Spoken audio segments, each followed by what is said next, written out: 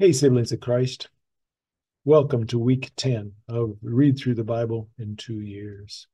As we were reading in week 9, God, through Moses, had let loose 9 terrible plagues on the people of Egypt and designed to change the heart of Pharaoh so that Pharaoh would let God's people go, would release them from their captivity.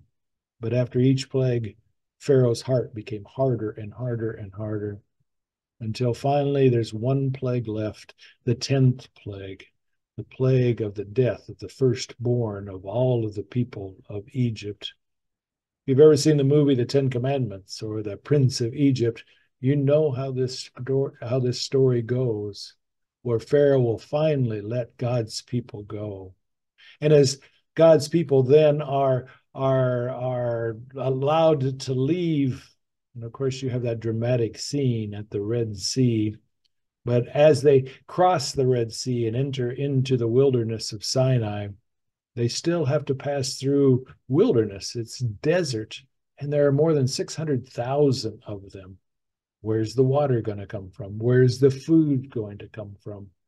And so at the end of this upcoming week's reading, you'll see how God will provide.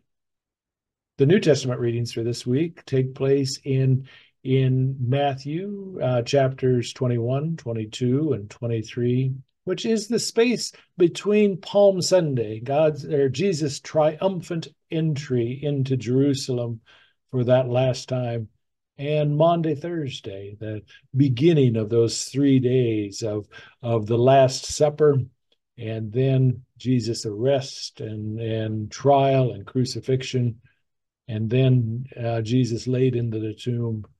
So this is the time between Palm Sunday and Maundy Thursday, where Jesus has opportunities to be tested, to be kind of put on trial in a lot of ways by the scribes and the Pharisees and the Sadducees, and to answer that and continue with his teachings until the Last Supper.